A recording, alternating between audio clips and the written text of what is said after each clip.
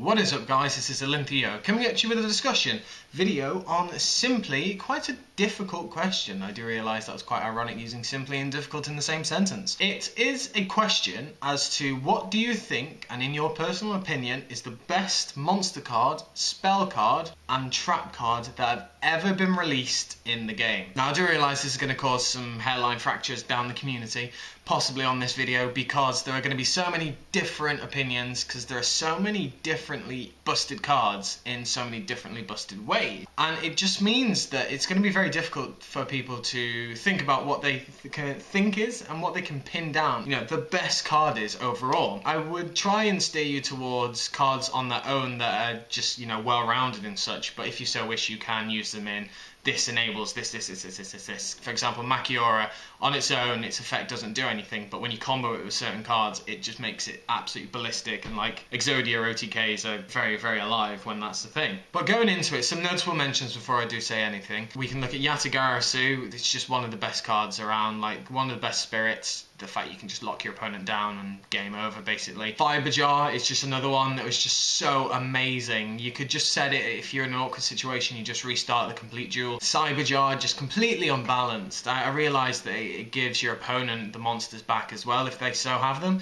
if they can summon them, but it was just so good. It got you out of a tight spot, and it was just so unbelievably broken. There is one card that sticks in my mind straight away when you think, what is the most broken monster card that is around? And to me, that straight away says Chaos Emperor Dragon, Envoy of the End. That card single-handedly won games at the measly cost of a light and a dark from the grave. It just OTK'd on its own as well. Like, you will probably have hit your opponent for some damage as well in the match, and you can just go attack for 3k, main phase 2, effect, blow everything up, inflict 300 damage per thing that dies. It's just so good. And it leaves your opponent in such an awkward situation as well. And even though it left you in the same situation, you were always one up on them. You affected their life points, and it was very difficult then to kind of top deck. So, you know, it was such an amazing thing that completely brought players to its knees. For the spells, there are so many amazing spells that have been hit the game. From early back in the day, you've got the Pot of Greed, the generic +1 that anyone could use. The Graceful Charity, just the graveyard setup was incredible. Painful Choice, like setting up your graveyard for 4 cards, it was just incredible. If it ever came back, it would simply break decks, like completely break them, even at 1. So, well, that's one reason why it's not going to come back. But for me, one of them that comes straight to mind is Raigeki. Raigeki, I feel, is one of the most unbalanced spell cards out there, because there is no downside to it, and there is no cost to what you are doing. You are obliterating your opponent's field for nothing, for technically a -1 to you because you've used a card. But it's completely unbelievable, because you're going to end up plussing when you take your opponent's field into consideration, because even if you just kill one of their monsters, you've balanced. So that card is just so amazing. I feel that it is one of the best spell cards in the game that has ever been printed. And then finally we come into the traps. Traps have many amazing traps in the game. There's Imperial Order that was kind of just set up and fuck you. Your opponent couldn't do anything with their spells. It was such an amazing card, and it's such a tiny cost. And one that you didn't have to even pay either. You could just be like, oh, just activate it to block all your spells as to, well, I'm not gonna pay life points. The card was so good. Exchange of the Spirit is another one. That card just never hit us, which I'm quite glad about. The OTKs for that one as well is just kind of unbelievable.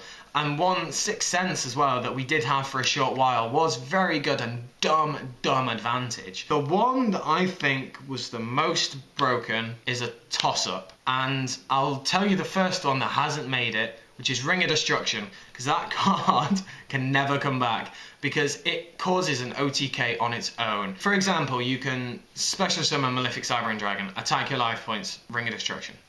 Just killed them straight away in 2 cards. It just meant that you could basically attack Ring of Destruction, attack Ring of Destruction. It was just such a simple killing tool. But the best one, in my opinion, the best trap of all time, was Crush Card Virus.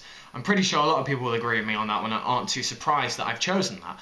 But the card is simply ridiculously unbalanced and broken, because it just drained your opponent completely, absolutely annihilated your opponent's resources. Back then we had big monsters. It was kind of a lot of big monsters when it was around, and even though it was very hard to get, obviously because it was a prize card, it was still stupid. If you got Crush Card off on your opponent, you were probably going to win the duel, because that's how absolutely breathtakingly good it was.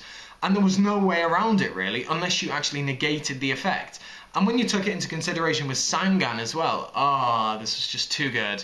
Like, it was just so amazing, and it will never come back. So I want to know what you guys think, if you agree or disagree, and if you do disagree, what are the notable cards that you think are the best in Yu-Gi-Oh! So let me know down in the comment section below. Like, comment, subscribe, and I shall catch you guys later.